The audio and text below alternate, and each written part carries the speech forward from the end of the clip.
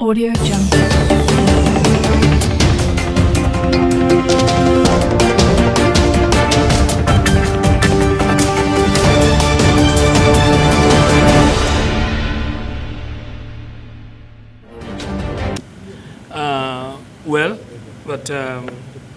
We are about crossing the 600 billion mark, but we are far from where we should be because we want to get to a trillion mark as quickly as possible. As states, we are working very closely with all the revenue generating agencies of federal government and also within ourselves to ensure that we remit withholding taxes and VAT in our respective states to increase the revenue that will be generated from non-oil sector.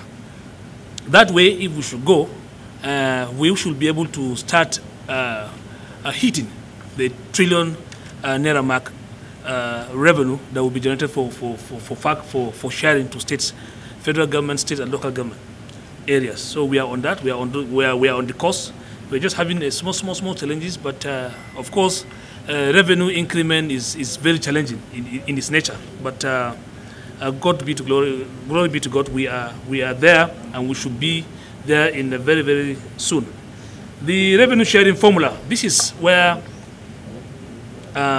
discussion has commenced within us to see how we can be able to have a realistic and a justifiable review of revenue sharing formulas, because we believe as state, most people are residing in the states and local government level.